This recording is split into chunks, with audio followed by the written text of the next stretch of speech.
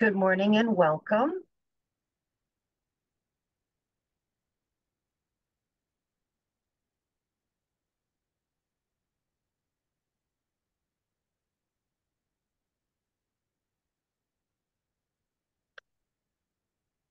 All right, Marissa, it's all yours. Great. Thank you, Lynn. Welcome, everyone. Thanks so much for joining me today. Um, I am Marissa Caico. I'm the digital collections librarian at SUNY Oswego's Penfield Library. My pronouns are she, her. Today, I'm going to talk a little bit about what library anxiety is like in our digital world. Um, so I will cover today what library anxiety is and why it's important for everyone, I think, in higher ed to understand, not just librarians, how the digital experience of library resources adds an extra layer to library anxiety.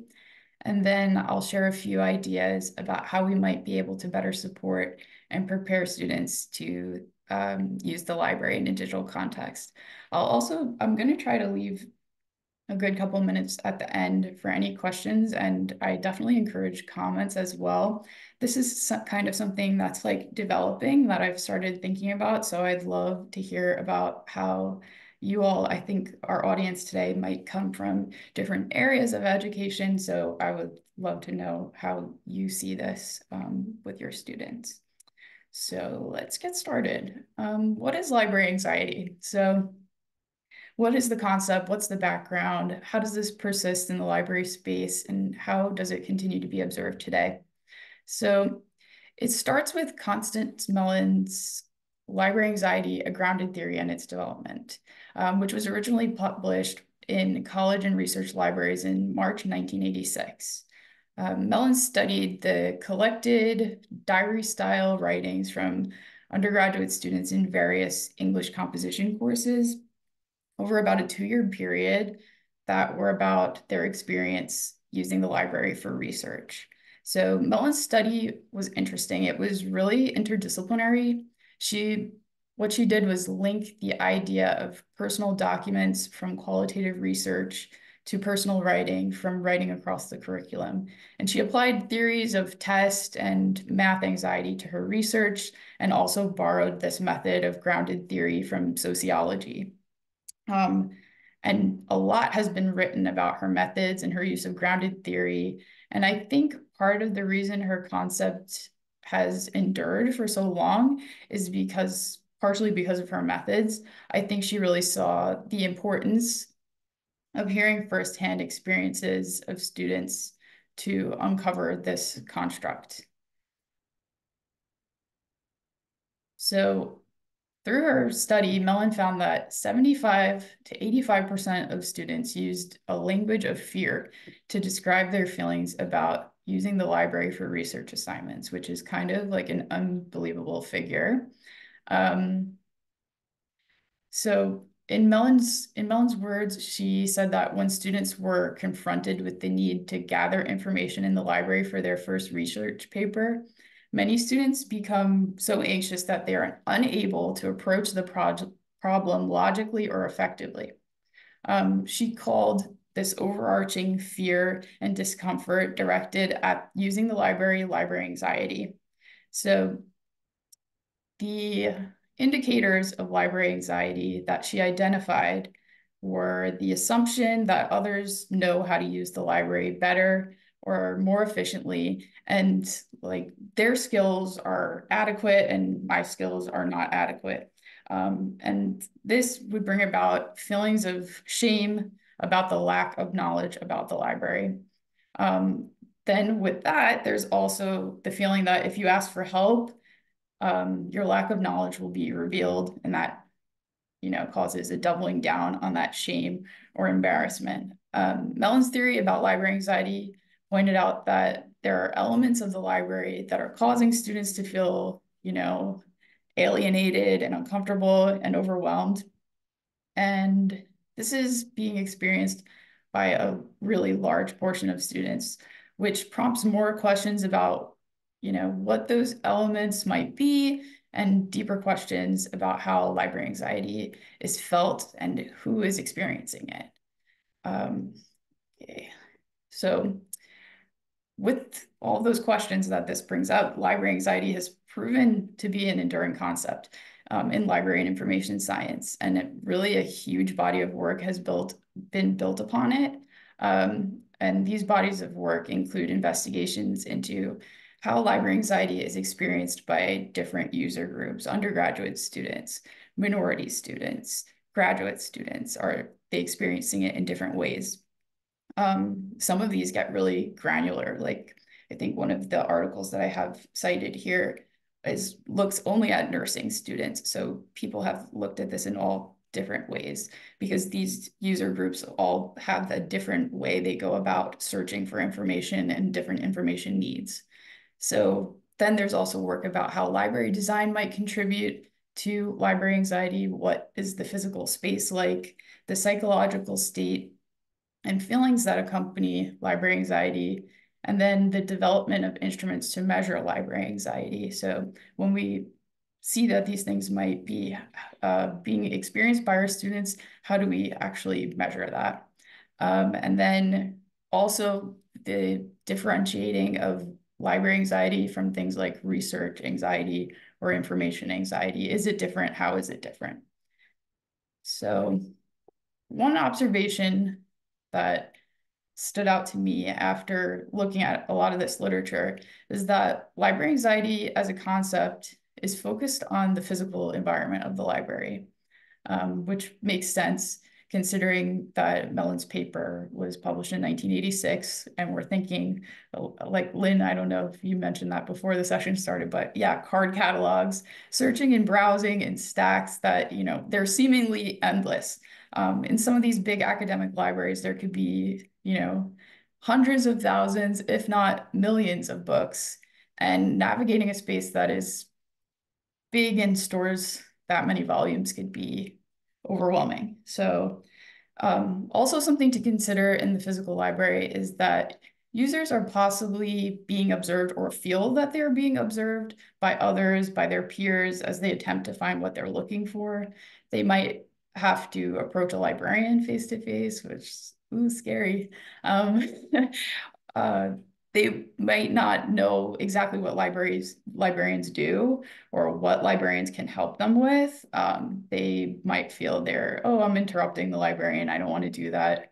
I don't want to ask them for help. Or, they might be resigning to old stereotypes of mean librarians who shush you or judge you for not understanding the ways of the library.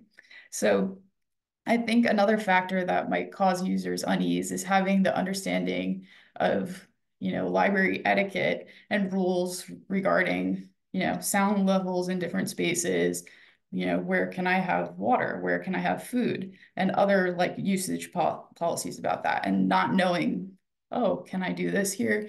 Maybe I don't want to go here at all. So I think everyone can acknowledge that the physical environment of the library has definitely changed significantly and is continuing to change. So that's not just in terms of space design systems, but also in atmosphere and mission, as we work toward being more and more inclusive. So let's talk about what I think might be the most significant change to library service since Mellon's paper, which is the computer. So how is the library different, in a digital context? Because it's definitely they're existing in a digital context. If we know that users are overwhelmed and anxious and uncomfortable about being in the physical space of a library that is digital might affect users in a totally different way. First, I would say that users need even more skills to effectively use the library in a digital context. So this includes not only information literacy, which we're probably familiar with, but describes the ability to find, evaluate, organize, use, and communicate information in multiple formats. And there's a lot of decision making and problem solving and coping with nuance and subtlety and bias all involved in that. And then digital literacy, which sometimes is lumped in with information literacy, sometimes it's talked about as a separate phenomenon, digital literacy, which describes the basic ability to use a computer effectively. So it's not only these two literacies, but also having a rough idea of how the library has organized its information online that is specific to the library. So I'm putting this separately from an overarching information literacy because it is different library to library. Just because students have used library resources before, maybe in high school, maybe at a college they previously attended, library web pages and catalogs might be quite different despite serving the same general purposes. Um, and there's a learning curve in and of itself. So browsing is different digitally, and library catalog technologies do this to varying degrees of success. Although a search box might have a familiar appearance, searching library catalogs and databases is very different. And to understand the organization of the digital library requires the knowledge of the physical library, like as a baseline. So that might bring up some of the defining characteristics of library anxiety in its original physical sense. So how does that change library anxiety? Whether users have questions about when and what they can access at the library, whether they are searching for information in the library's catalog or databases, or they're interacting with the digitized versions of physical archival or special collections materials, like library resources, they take many forms. The user's interaction with the library, it almost always involves an interaction with the computer. So whether the user themselves consults a computer for information, and that's remotely or in the library, or a librarian does it for them, all the information beyond like formal library procedures and expectations are available through a computer. And current forces like increased distance learning, where some students who are fully remote may never take a single step into the physical library of their university. And the expectation that students come to us with some level of digital literacy make it more likely that library interactions and resources will in some way be mediated by a computer. But my question is, how do users really feel about computers? I think we might assume that the computer would mitigate some of the user's possible discomfort with the library. I think it gives the users the ability to ask questions via chat, type a search term into a convenient search box, and the ability to access resources from a familiar or convenient space, at your leisure, on your couch. They can do so without feeling that they're being observed, which might be comforting. Make as many mistakes as you need to. There's no one looking at you. You, what else do I want to say about this? I don't know. I just think that might be more comforting. Something about the familiarity of the computer and of the space where you're using it, those things are removed with the digital library. So, but I think in reality, a computer mediated library experience, it presents its own separate challenges to users. So that would include the fact that, much like libraries, computers can also be a source of discomfort for users. They might have had the belief that, yes, I know how to use a computer. I use one every day. But the way that library systems and research assignments ask them to use a computer is obviously very different from their typical computer use experience scenarios, which they could find surprising, maybe even discouraging, like having that feeling like, oh, I know how to do this. And then wait a second, no, I don't know how to do this. I'm not getting results that I thought I would get. I'm getting millions of results. I'm getting 3 results. Like, why doesn't it understand what I want? Why can't I type the question in like Google? So like library anxiety, computer anxiety is something that's also been widely studied. Scales have been developed to measure computer attitudes, and computer anxiety has been differentiated from research anxiety, information anxiety, and technophobia. Um, if users if users are experiencing shame around their lack of knowledge about the library, like what is there to say about the amount of shame a user might experience surrounding a lack of knowledge around using a computer, which might be something we take for granted. My guess is that this might even be more stressful and anxiety producing to users due to what has become, a social and academic expectation of digital literacy. So the big question here really is how do we describe the experience of our users when the feelings of anxiety are around both libraries and computers? Those two are combined. If the characteristics of library anxiety are still present and they're being expressed through common challenges like the inability to formulate a search, which is a skill that takes time to develop, trouble navigating library-specific language, information overload, realizing the amount of information available, and becoming overwhelmed by how much there is, or being, like I said before, discouraged by inefficient information available, or as a result of, an inefficient search or inefficient library resources could also be the issue there. And also the difficulty asking for help when you come across these questions. So the digital experience of the library has its own set of characteristics that I think might extend or exacerbate these issues, like the organization of digital content, and just generally decentralized content of the library. Understanding that the library catalog might be different from digital collections, and digital collections and content might be, the product of another organization or hosted elsewhere. And all of these things come together on a web page that has so many things to click on. So the design has to be super, super intentional. But maybe that's not always the case. There could be design that is not accessible. Then there's also the enormous amount of information that is available, which is hard to rationalize.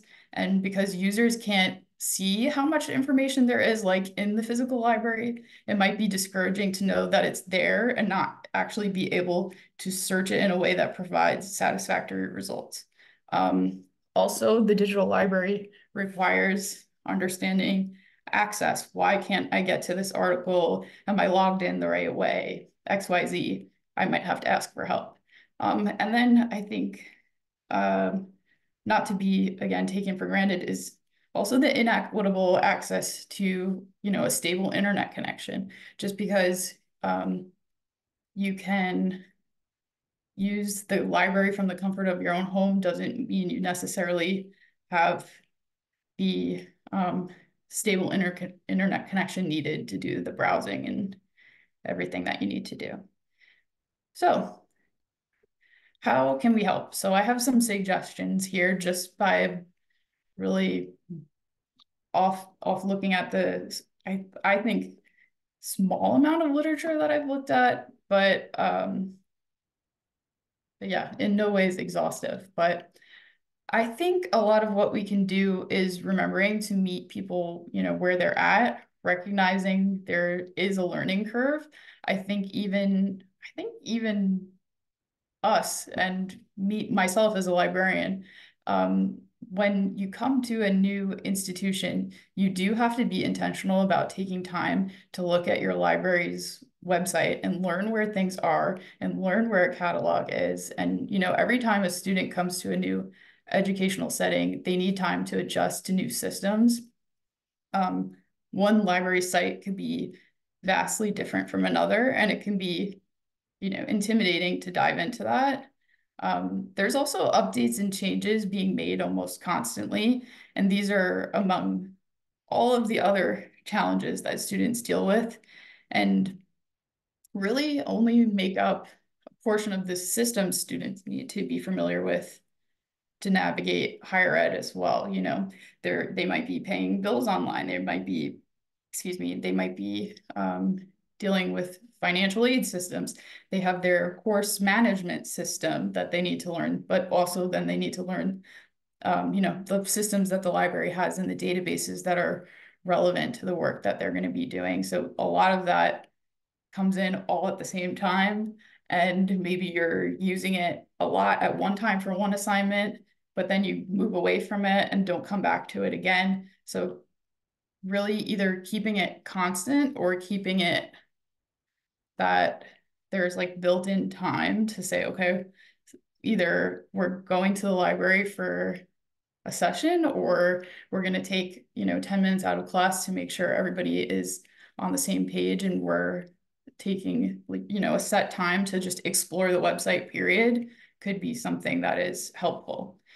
So I think something else that might be helpful is to just like encourage students, yeah, to play around with library resources and digital resources in general. So also with this, to like, just acknowledge different experience level with libraries in general, um, as well as research and computer skills too.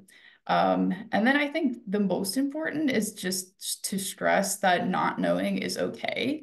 Um, I think that sometimes creating more information is also not the answer. Um, just creating more links and more resources and more places to go that maybe are going to at some point be abandoned or not updated or turn into just like this dead link.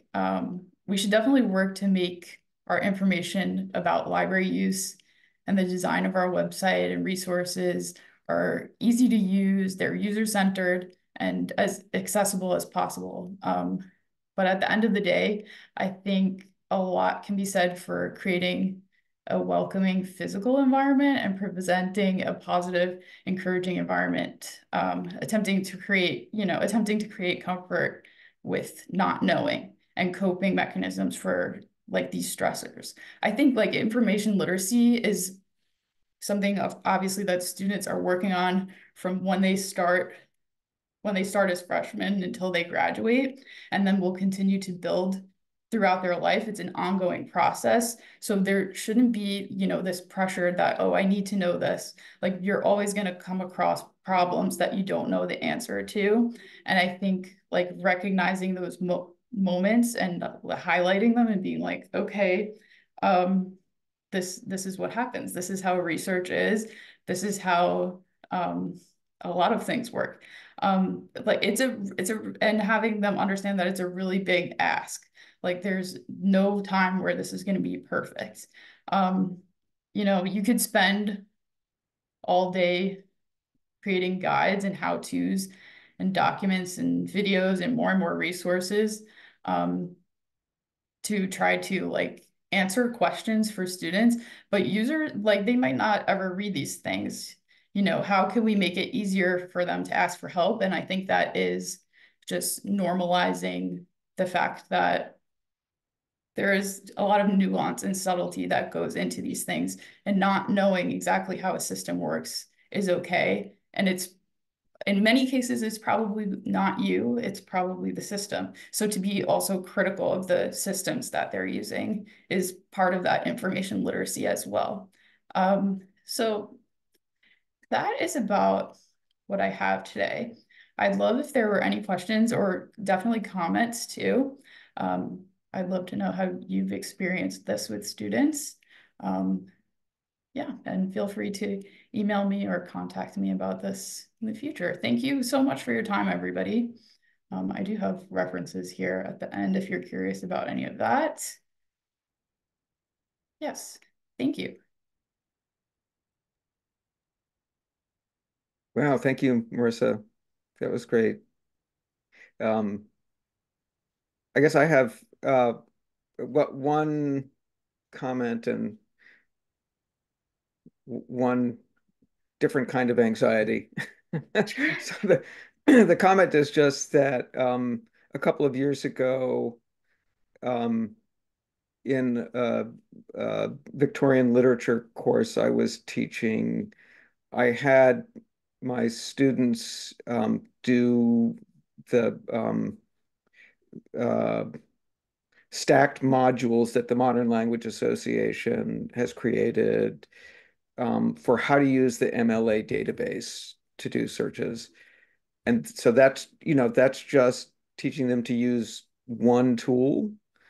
But I think a lot of what you learn by using that one tool is probably transferable to um, doing library database searches, which is, as you point out, is so different from just doing a search in Google, um, and is a specialized skill. So, and I was really, so, students completed the modules, they earned a badge, they got credit in my class, but they also got an independent badge that they could display if they wanted, say, in a LinkedIn profile.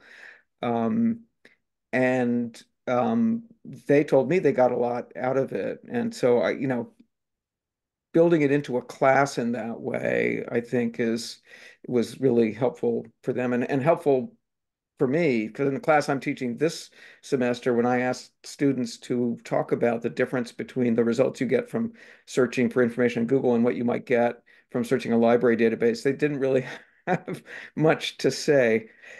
So that was one comment I wanted to make, and just the anxiety, which maybe some other folks share as well, is that um, we may soon find that students don't even have the kind of facility navigating search engine results that, as minimal as those may be, because most people, as you know, don't look past, say, the first screen of results. But if instead of getting a screen of results, you just ask a chatbot for an answer to your question, it's totally curated by an algorithm, rather than giving you a wealth of information that you have to sort through.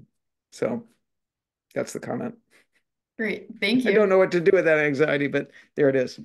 Totally. Yeah, I think what you said is really great because I think if there's a way to build it into assignments and kind of like incentivize looking at it closer, I think students really respond to that better than just, okay, go for it, see what happens, you know? Yeah. So,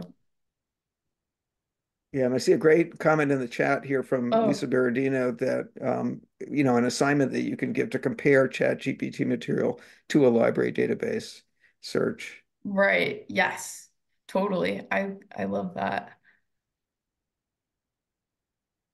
Yes, What are your thoughts about embedded librarians in the online courses? Because that is I feel that that could be a really effective approach. But I know that librarians can't be everywhere, and you're already stretched so thin.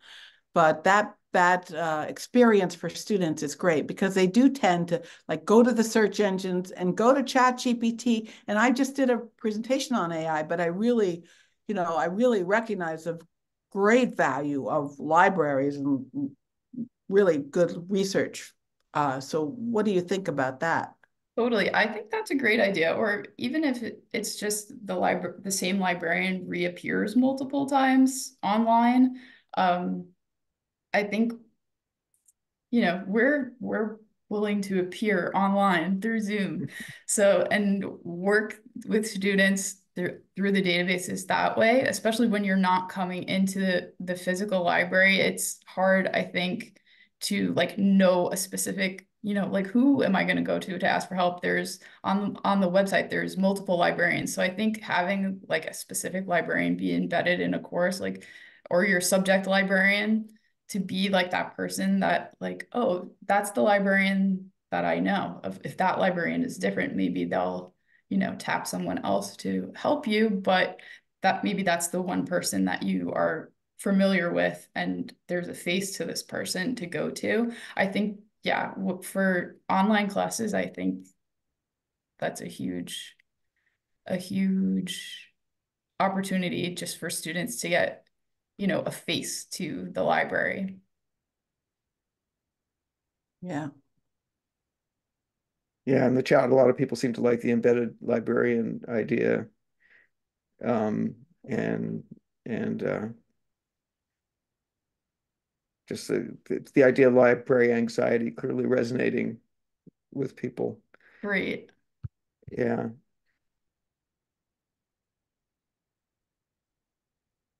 I love your point about the